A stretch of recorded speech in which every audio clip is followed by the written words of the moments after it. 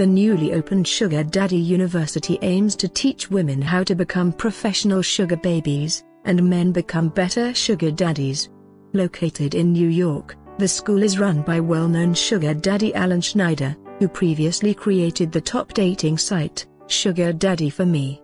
He's roped in one of his own sugar babies, Carla Abonia, as a professor. Together, Dean Alan and Carla will teach students the 5 key elements required to become a successful sugar daddy or sugar baby: sexuality, understanding, generosity, attraction and reciprocity.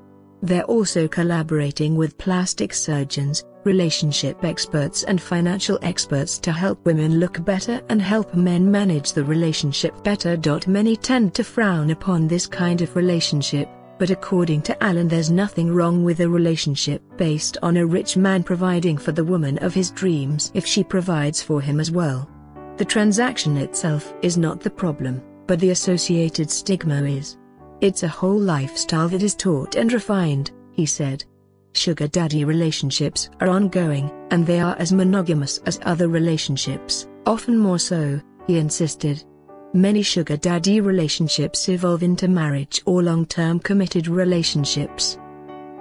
They are based on spoiling and pampering, and what's wrong with that?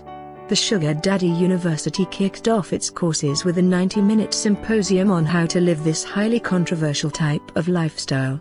The syllabus for the symposium read, "The course is a prerequisite for understanding the sugar daddy lifestyle, how to navigate successfully in it, how to avoid the pitfalls of approaching the lifestyle incorrectly, and learning the tools to initiate and prosper in this relevant and popular, but often misunderstood lifestyle." It's not just about sex, Alan added. We help them discover a real spark, a real connection, and many couples get married. Because of the understanding, it happens more regularly than other marriages. Around 300 men and 300 women attended the symposium, which was a one-night event held at 235th, a popular Manhattan nightclub.